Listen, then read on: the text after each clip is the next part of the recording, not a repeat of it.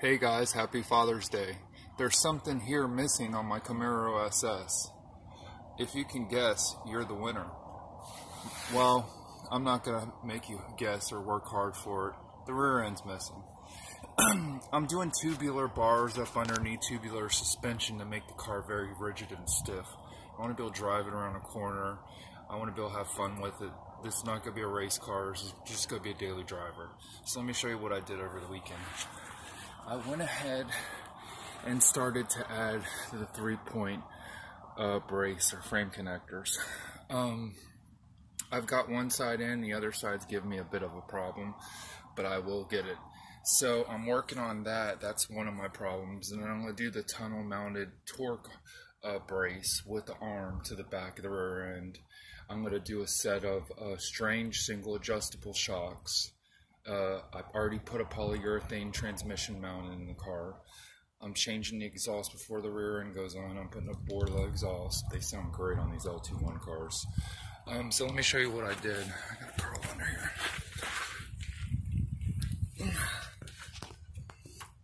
If you can see that I went tubular with the 3-point braces from UMI.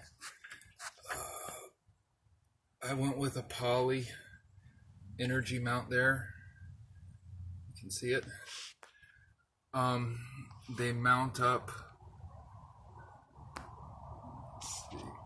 They mount up there, and you got to slide a bracket in with bolt holes to it, and then you start one at a time. Now I'm supposed to have the car preloaded here, which is not the case because, of course, you know the rear end's missing. So I can't. I'm not having the front end up, and I'm not gonna jack it up and risk dropping the rear end of the car right now. My problem is everything's bolted up on this side, but you see right there the tunnel mounted brace. Well, this one, let's see if I can get to it. This one across the way. Sorry about that. I can't keep this in. This one across the way is not lining up. The bolt holes are not lining up there. Now I can get the bolt holes up front, loosen them, and get these 2 holes in, but then it don't want to line up back here. I contacted UMI. I sent them an email, so I'm hoping they're going to give me a solution. Of course, the front's not preloaded, and I think this side over here is just a hair higher. But just a hair. But anyway, I can't catch the threads on that back bolt. But this is how it's going. I got to have a brace. I got to have a brace across there now. A brace across there, and then the arm that goes to the rear end. I got lower control arms as well, aftermarket ones, and the strange shocks, which are going to go right up through those holes right up there. So I'm going to move this today and put this on, put the rear end probably up under. I got to press the calipers on the rear end, and the exhaust is going to start to be taken off. That bar up there is removed, and I'm going to take the whole exhaust off the car. I haven't decided if I'm going to mock the rest of the suspension up first, and then across here, and before I put the bar, pull the exhaust off there and hook up the cap back up here. I'm going to have to make a mount over here to convert because it's an LS exhaust, and I'm putting on an LT.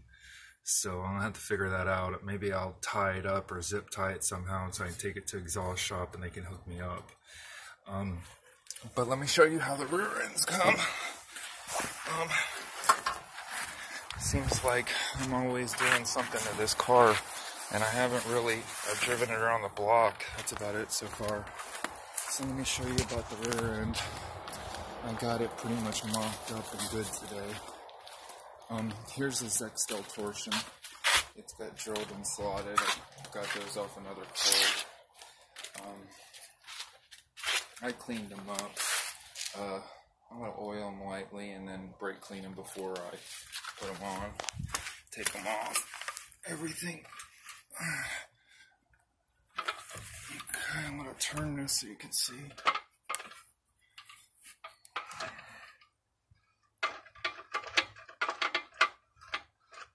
See, there's no slop. You see it goes?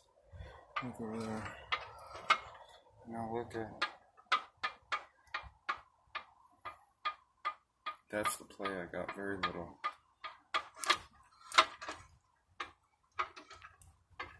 Let me show you the back part of this. I went ahead and put a cover back here. And the thing looks great. I mean, I think it's going to look good under the car. Spend some time on it. And that's pretty much how that's going to go. So do that, and do the rest of the suspension stuff, and I'm good to go. You guys have a happy Father's Day. Like, subscribe, and share. Thank you.